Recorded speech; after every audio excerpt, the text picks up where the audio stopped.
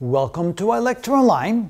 Here in this video we're going to introduce to you what we call the law of detachment. It turns out that when we're comparing angles to one another, that law sometimes comes in handy. So what is the law of detachment?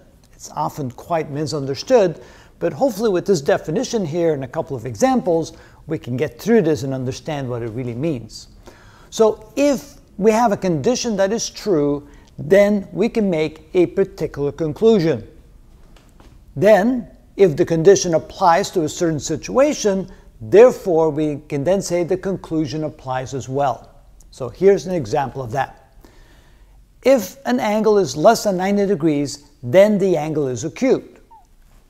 If we measure an angle to be 45 degrees, therefore we can conclude that the angle is acute. And that is what we call the law of detachment. We have a condition, and then we have a conclusion.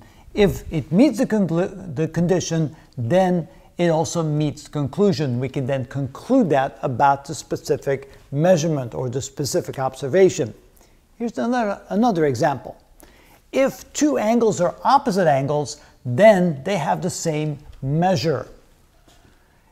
Now we have angles A and B, and we conclude that they are opposite angles. Therefore, we can also conclude that the angles A and B have the same measure.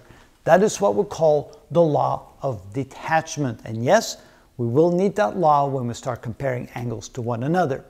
And that's how it's done.